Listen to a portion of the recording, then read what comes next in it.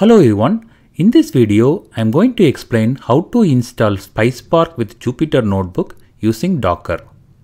The first step is to install the Docker desktop app. You can search for install Docker desktop and install the same in your system. I have my Docker desktop already installed. The next step is to create a folder on your system and place the file dockercompose.yaml. I'll share the file dockercompose.yaml in my GitHub. This is the content of the dockercompose.yaml file, which has the version number, image name, volumes, and the port details. I have placed the file in my system.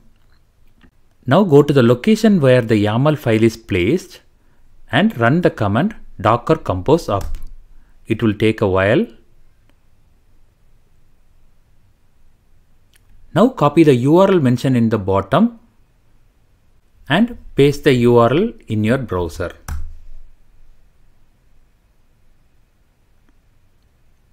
Here is a Jupyter Notebook running in the Docker. Now open the Python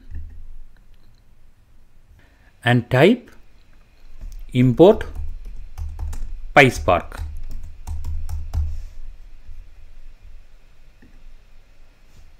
Your installation is successful. I hope you like this video. I'll see you in the next video.